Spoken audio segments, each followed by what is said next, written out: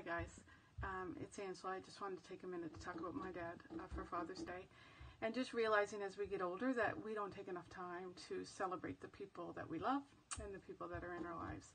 And I just wanted to take a shout out to my dad, Truman Hoyt, just to thank him for the years of being a role model for us kids. And when I think of Dad, I just think that everybody knows who he is, everybody knows what he is, what he stands for, and I appreciate that. I appreciate how he shows kindness to almost everybody he meets. I appreciate how he is welcoming to so many people, and so many people come in to just see him, see how he's doing, check in with them.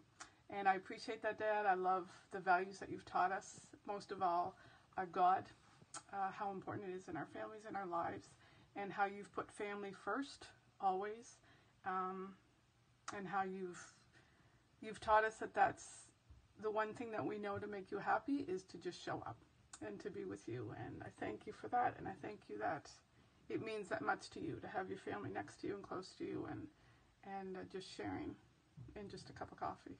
Maybe that's all it is, but I hope you have a great day, Dad, and I hope that you know how much we love you and how much we honor who you are.